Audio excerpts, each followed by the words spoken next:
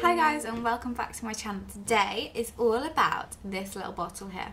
So this is a 3-in-1 cleanser by Senegence, and this is the normal to oily. So I'm just going to show you the product. It's like a bluish grey colour and it's got little gritty particles in it. Now usually I would do an all about the product and then the review, but I thought today I would just combine them together because I've already started using this product and I didn't make an all about video on it. So considering it gets thicker as the bottle goes down, probably used about 2/5 of it.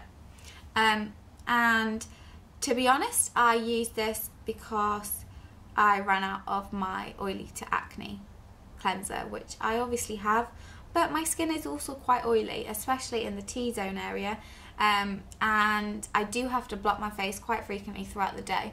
So I definitely do have oily skin, so I thought I'd give this one a try as I had it in stock at the time of running out of my other one.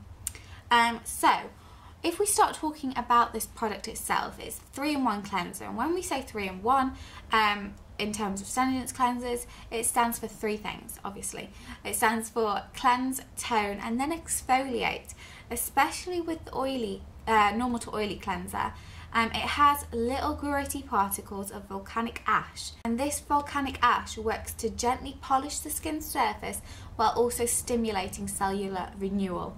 And that is honestly great because you're moving from the reproducing layer up to the top, and then you're getting fresh cells on top, but you're also getting rid of any dead skin on the surface.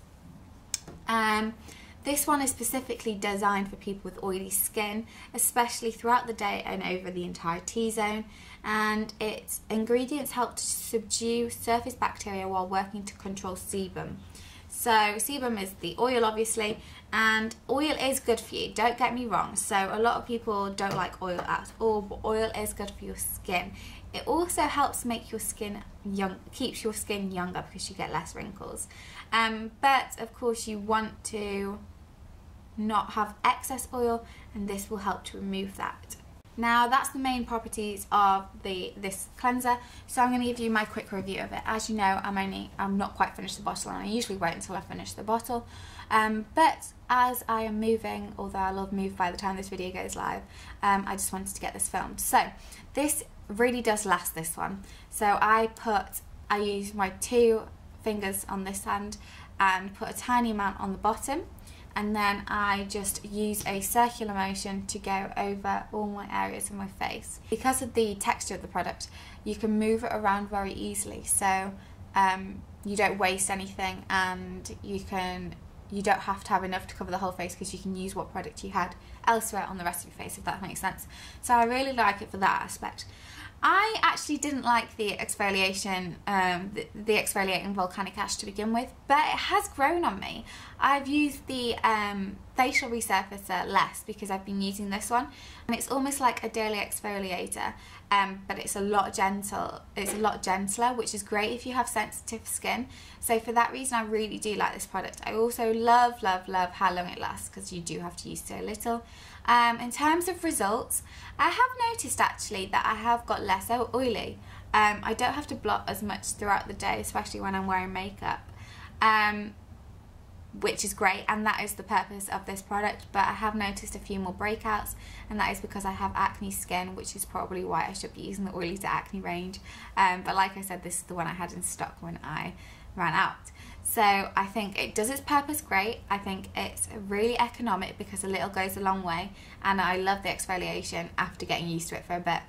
I don't like that the original texture is a lot different from what I'm used to, so I don't like that. I would rather it lather up, but it doesn't really sud or lather up. But again, I've got used to that, and I don't like that it makes me break out more, but that's because of my skin. So really, there are no negatives if you actually have oily skin or normal to oily skin. And yeah, so if you have oily skin, this is definitely the product for you. If you have acne, I would definitely recommend the oily to acne one. Yeah. So that is it for today's video. Just the final thought to add is that I have done a full review of this product on my personal blog. I will leave a link down to that below. And if you want to know more about this product, go and check out my Hannah's Lips UK website.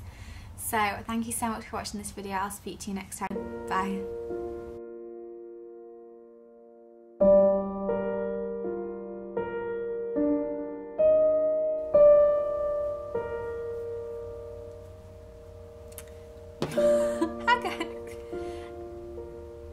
Skin cells from the